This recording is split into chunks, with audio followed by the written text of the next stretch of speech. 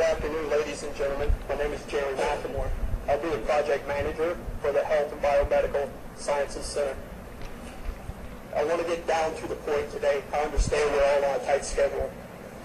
The lingering question in your mind right now is why you should hire us at Prestige Worldwide. Well, I'm here to let you know that we understand the ideas of the owner. We have a very diverse staff that has come on board that has a very diverse background, both in the owner side and in the general contractor side. We believe that management is as important as building a building. So we try to implement both in the general contracting side of things. The methodologies that we've incorporated on the GC side that you don't typically see, we have a costing that we've comprised of a quantity surveyor.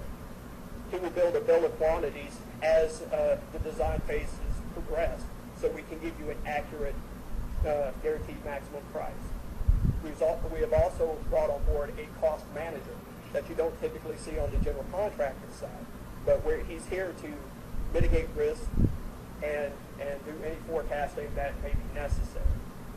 We've also employed a construction coordinator that has a very strong programming background, because we understand that before we come on board, the architects and the owners have gone through an extensive programming phase. And the unfortunate thing with many general contractors, that gets lost in translation between the owners and the field. And we're here to tell you we're not going to let that happen. The programming and efforts that you put forth before we come on board is very important. With that said, we understand that the guaranteed maximum price has to be well within your grant-funded project. This project it's a university project. We know that it's grant-funded. There's money donated, but we still have a very tight budget. And we're not here to come in at a low bid and change order you to death like you would see on a normal project. So with that said, I want to emphasize some of the issues about cost. And with that, I'm going to turn it over to Jeremy Jensen, our quantity surveyor. Hi, I'm Jeremy Jensen, the quantity surveyor for this project. For any of you that don't know what a quantity surveyor does, since it's not very common in the U.S., it's more of a UK, Europe, Australia type thing. What we do on the front end of a project, we come in during the design phase and do takeoffs as the design is being prepared by the designers and architects, and we generate a bill of quantities. The bill of quantities allows us to account for all materials that will be used on the project during the duration. We'll then have an idea of the cost that will be associated with building the project. This does two things. First of all, it allows us to determine any alternate materials that we might be able to use that will be able to save you money. And it will also give us an idea of whenever we go out for subcontractor bids, that we have apples-to-apples comparisons with all the subcontractors. We'll give them a copy of the bill of quantities, and then whenever they come back to us with our bids, we'll know that everything's good. This will allow us to make sure that we're under our GMP, and it will also mitigate change orders during the construction phase, getting us closer to substantial completion of such things. That being said, I'd like to hand you over to our cost manager. My name is Omar Martinez. I am the cost manager for this project. I will discuss our approach and implementation of value engineering. First and foremost, we believe that value should be a reflection of the university's business goals, project objectives, needs, and its desires. Once we establish that, we need to identify the optimum combination of these values to make sure that for this specific project, we deliver the best value to our client. And lastly, we got to prioritize these value objectives.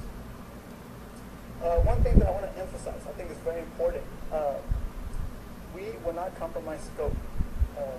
We want to give you guys the best value possible without reduction in scope. Also, something very common, facilities, they normally deal with, in a CM at risk project, they'll have a contractor come in, and before they break ground, the budget is not maintained. That's huge. So here's how we're going to attack this problem. We have a project definition rating index. It allows us to evaluate what the risks are. Once we have that, it allows us to better manage and control costs. If we know ahead of time the potential holes in the documents, we can better define them, and that will give us an opportunity to better plan. And at the end, when it comes time to sign the TMP, we can guarantee that our price will be lower or equal to yours. And now I'll hand it over to Zach, who will talk about coordination of this project. Good afternoon, my name is Zachary Ashelman. I'm going to be the construction coordinator for this project. My main objective here is to involve the architect, owner, and the end user groups in the planning and construction phases of the project to bring the programming into the field. We plan to do that by building full-scale mock-ups of spaces that are in the facility so we can have the architect owners and the end user groups, for instance researchers that is a main part of it, in these mock-up spaces to get their input on what can be added or what can be taken away so it can better flow with them and the way they work in the space in the area. This is going to help us in the long run minimize change orders, and as well it's going to minimize cost. We don't have to redo work because it's all planned beforehand instead of doing everything later. Once we get the owner in the building, they say they don't like something, we want to plan everything prior to installation. The second thing I want to touch on is substantial completion. We want to reach that as soon as possible so the university can start making a profit on this building by the OR, getting patients in there, having surgeries, attracting the main researchers, the talented guys in the nation or around the world to this university so we can attract students as well and start making money that way. So that's how we plan to coordinate with the owner and the end user groups in the construction phases and as well as the pre-planning phases. And I'm going to pass this on to Eric for a little bit on the schedule. My name is Eric Consum. I will be the lead scheduler on our project. And as a scheduler, it's my job to coordinate between all 360 degrees of perspective we get and integrating in our team at Clear Prestige Worldwide. Using a combination of BIM, weekly progress reports, weekly risk analysis, strict schedules per trade, we'll be able to stay on a very tight schedule and hopefully not slip any. Since this is a inside-out building, very equipment-driven, it is very imperative that we stay on track and on schedule in order to save cost and keep our quality high.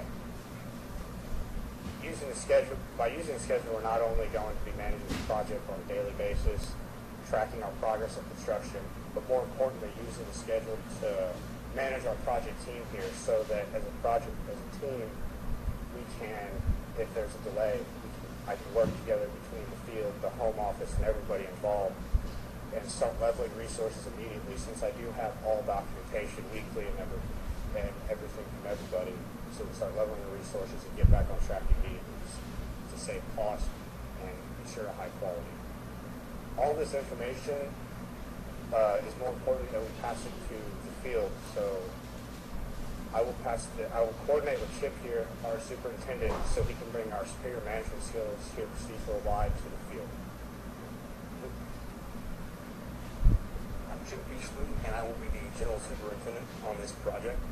And as such, it is my duty and responsibility to ensure that the same things that define our company are translated to the field. Safety, quality, and commitment. Safety in any construction project is paramount. It is of utmost importance. And it is my personal goal on every project that I am on to ensure that every individual that walks on my site leaves it in the same condition in which they arrived. Additionally, quality is a key theme of our company. Although we have set a very aggressive price point and an aggressive schedule for this project, I assure you it will not come at the expense of quality. We're committed to putting out a quality product for the owner. When you are in the day-to-day operations of a project like this, it gets very intimate. These projects become my baby as I'm on site.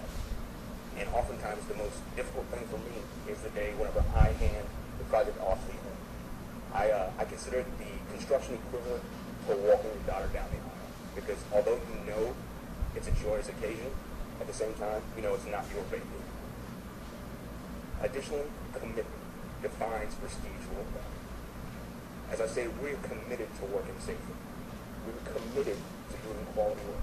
But moreover, we're committed to the University of Houston. We want to ensure that the University of Houston gets the best project for the money in the time allotted. And we're going to do our best to ensure that we accommodate all needs of the University of Houston. Although these are the things that define our company, there's one other theme that defines this project that hasn't been mentioned, and that's opportunity. This project represents a huge opportunity for Prestige Worldwide to attach its name to a very complex and unique project such as this one. Additionally, this project is an opportunity for Prestige Worldwide to build a long-lasting relationship with the University of Houston, and we hope at the completion of this project, should you select us, that's not the end of our relationship. And finally, and most importantly, this project represents an opportunity for the University of Houston to cement itself and define itself as a Tier 1 institution.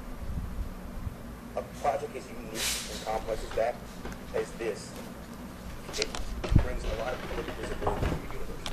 Not many non-medical campuses can say that they have both a vivarium and a minor surgical center on the same campus, let alone in the same team. As a group of University of Houston alumni, no one understands that the importance of that goal more than us. That opportunity, the opportunity to advance the University of Houston, is an opportunity that we consider an honor and a privilege. And I hope that when selecting proposals, you think highly of us. We're Prestige Worldwide, and thank you for your time.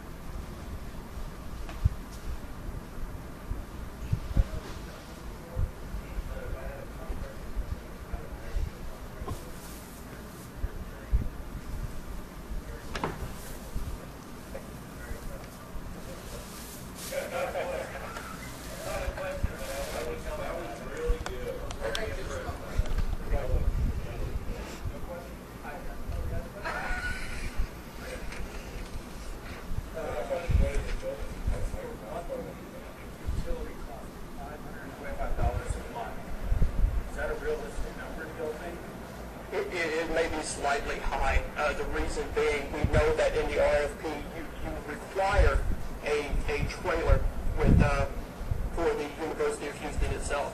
That, including our additional costs with our trailer, is the reason we went to that aspect, because not knowing the full detail of what you anticipate in your trailer or the size of it, we brought it up slightly. Do y'all cover the cost of running the building, power, electrical under construction, or are you expecting us to cover that? No, it's under construction, it's ours, until we turn it over to you. So where is that dollar amount? Which dollar amount? Well, you think $10,500 is going to cover firing that building up?